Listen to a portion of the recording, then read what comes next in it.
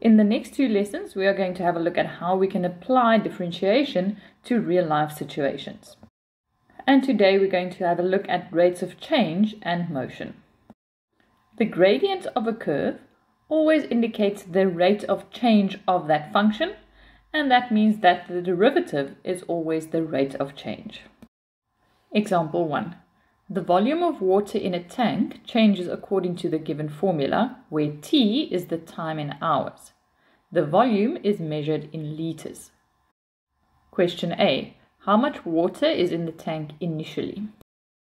How much water indicates that we have to calculate the volume, and the word initially indicates that no time has passed, so the T value will be 0. So I'm going to take my volume formula and substitute 0 in T's place. So initially the tank had 6 liters of water in it. Question B.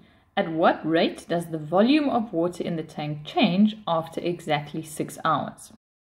As I've mentioned earlier, the rate of change is always the first derivative. So here we are going to start off calculating the derivative of the given formula. And that would be minus 2t plus 24. And the question is the rate of change after 6 hours, so t will be changed to 6. Here we will get a value of 12, and this is about the rate at which the volume of water changes, so that will be in liters per hour. If you were to take this formula and represent it in a graph, it will be a parabola where the x-axis is time in hours and the y-axis is volume in liters. And we know that the gradient is change in y over change in x, and that is why this unit will be liters per hour. Question C. At what rate does the volume of water in the tank change after exactly 15 hours? So again, we are going to use our derivatives equation because we want the rate of change, but this time we want the rate of change at 15 hours, so we are going to substitute t with 15. Here we will get an answer of minus 6, and we know that the unit is liters per hour. And here, the negative value indicates that the volume of water in the tank is decreasing by 6 liters per hour. Question D. After how many hours will the volume of water decrease at a rate of 12 liters per hour? Here we are asked after how many hours, and that means we'll have to determine T.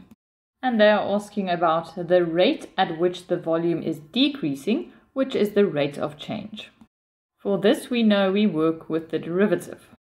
They mention that the volume decreases at a rate of 12 liters per hour, and the word decrease here indicates that we are going to work with minus 12 liters per hour. So here, minus 12 will be substituted into the place of the derivative, and then we are going to solve t. So now I can move the minus 2 to the left and add 12 on the right to get 36. And when I divide by 2, I will find that after 18 hours, the volume of water decreases at a rate of 12 liters per hour. Question E. After how many hours does the volume of water in the tank start decreasing? We've already had a look at the graph that goes with this equation, and now we are asked to determine at what time the volume in the tank will start to decrease. And this will happen just after the volume has reached a maximum at the turning point. So we need to determine at what time this graph will reach its maximum or turning point. And we already know that at the turning point, the derivative is equal to 0. So you can always remember that if you have to determine a maximum or minimum, you can always take the derivative and put it equal to 0.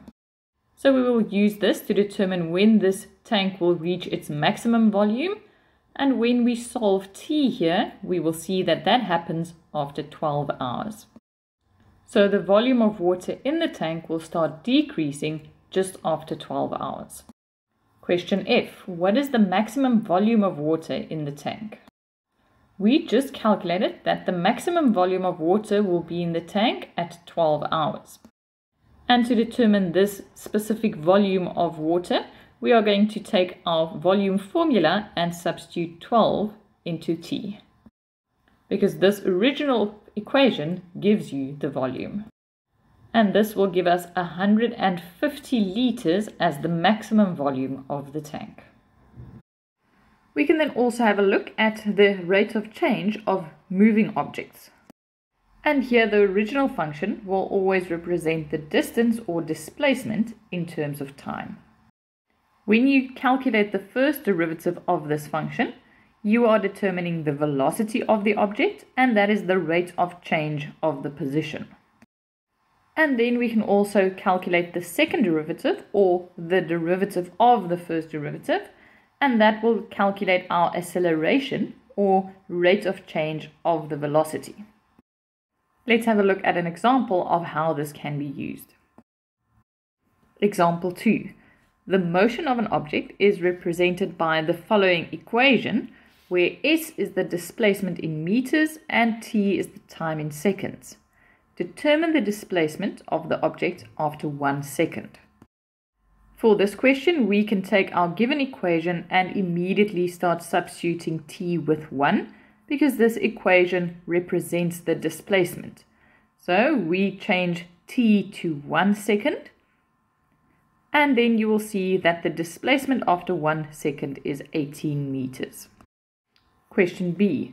Determine the time it takes for the object to reach a maximum displacement. So here we need to determine the time, T, for a maximum displacement. And earlier I mentioned that for any maximum value, you can take the derivative and put it equal to 0. And we also know that the first derivative calculates the velocity, and here the velocity will be 0, because this is the moment where the object is standing still and starting to return to its original position. And when I now solve T, I will see that this maximum displacement happens after 5 seconds. Question C. Determine the original velocity of the object. We know that velocity is the first derivative, and we calculated the first derivative in the previous question as 20 minus 4t. We want to determine the velocity when no time has passed, so I can substitute 0 into t's place, and then we'll see that the original velocity was 20 meters per second. Question D. Determine the time it takes to reach a velocity of 4 meters per second. For velocity, we are once again going to work with our first derivative, but here we know that the velocity is 4 meters per second, so we can therefore put it equal to 4. And if you now go and solve t, you will see that the time at which the velocity is 4 meters per second will be at 4 seconds. In question B, we calculated that the maximum displacement will be at 5 seconds. Next, we calculated the velocity, which of course is the derivative or the gradient of the function. And we saw that at t0, the velocity was 20, and at t4, it was only 4. At 5 seconds, for a moment, this object is standing still, and then it starts returning to its original position, and therefore the velocity will be a negative value. So a negative velocity value indicates that this object is moving in the opposite direction or is moving back to its original position. So if we, for example, want to determine the velocity after 6 seconds, we will see that it is minus 4 meters per second, which means that it is traveling at 4 meters per second in the opposite direction or back to its original position. Question F. Determine the acceleration of the object. We know that the acceleration is the rate of change of the velocity, and therefore we are going to take the first derivative, which is the velocity, and get the derivative of that, so we're going to determine the second derivative. and this derivative will be minus 4, and the unit here will be meters per second squared.